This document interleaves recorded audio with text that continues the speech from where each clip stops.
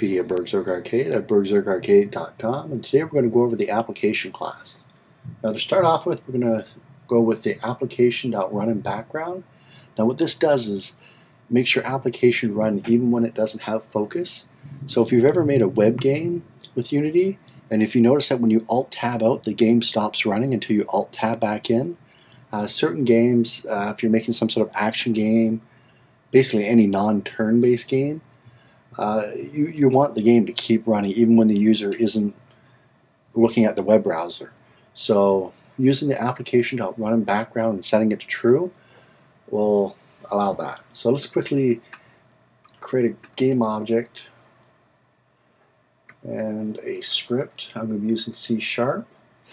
We'll call this script application class demo.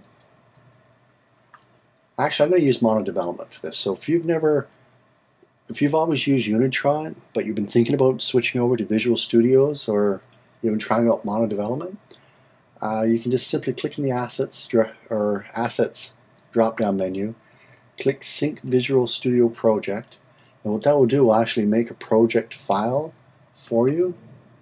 I'm going to be opening mono development.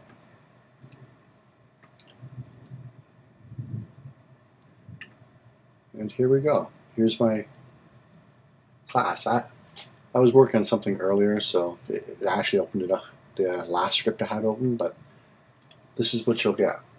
So to demonstrate the application running background, let's just create a simple timer. And we'll show how it runs without the running background, and then we'll show how it runs with it. So we're going to start off with creating a private int counter, private int float, whoops, what am I doing? Private float delay, and a private bool tick. We'll go into our start method and initialize these. So counter will equal 0. That's just going to display the seconds as they go by. The delay will equal 1.0f. Now what that f means is that we have the delay assigned as a float, but if you don't put the f there, it's going to think it's a double and it's going to cause a few errors. So just make sure that when you're dealing with floats, you put an f there. And our tick, which will set to false. Now let's make the actual timer method. So private IEnumerator, it's going to be a coroutine, so you're going to want to use the IEnumerator for the return type. We'll just call it pause.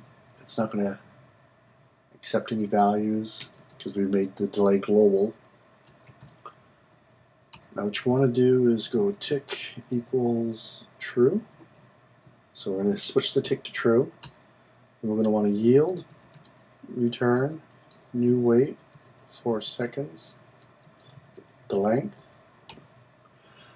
Now what this does is it allows the rest of your program to run while it's waiting. So you're going to yield and return.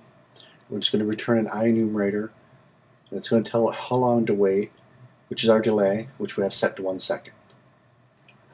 After that's done, we're going to want to increase our counter and set tick to equals false again. Now let's quickly make a GUI display. So public on GUI. We're just going to do a simple GUI label to display this. Now in C# you have to put the new before the rec. In JavaScript you don't have to. So we're just going to put it 10 from the left, 10 from the top. We'll make it 100 wide and 20 tall. Now we got to put a string in. So since we're going to be using counter and it's a type int, we'll want to convert that to a string, but it's pretty easy in C#. So you just go counter, then invoke its string method. And that'll convert it to a string for you. Close that off.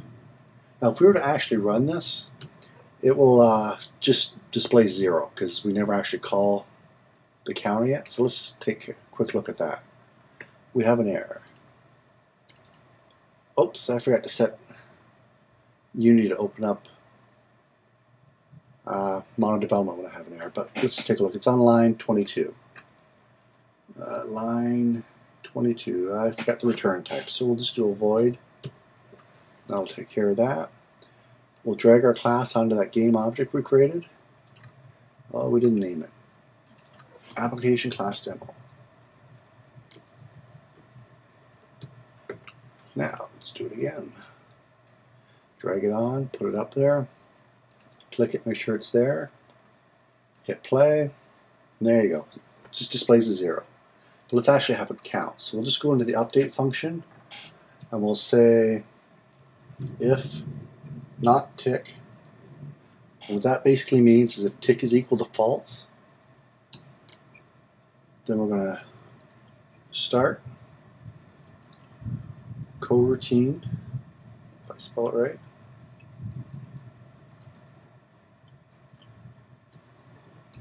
And then the coroutine I want to start. We only have one, which is pause. So if we save that off, hit play, it should count. So every second, roughly a second anyway, it's going to increase by 1. Now this is where the run in background comes in. If you were to build this out, we'll do build setting, web player, build, we'll just call it run in background. Now if you were to open this up in a web player, I'm going to open this in Firefox, you'll notice it keeps ticking. But if I were to put something in front of it so it doesn't have focus, we'll try to capture this as it ticks. So 7, 8, you notice how it stops ticking because it's not the frontmost screen. It doesn't have focus. If I were to click back on it, it just simply continues from where it was. Now this may not be the behavior you want, so there's an easy way to fix that. And we're going to do it in our awake method. So public void awake,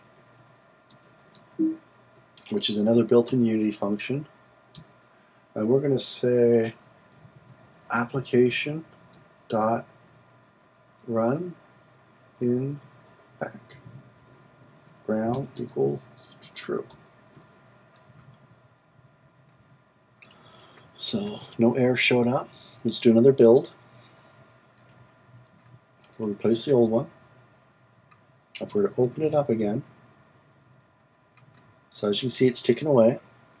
Let's put our window in front of it. And you notice it just keeps ticking. So that's how you use the application run in background. Apparently I added outside.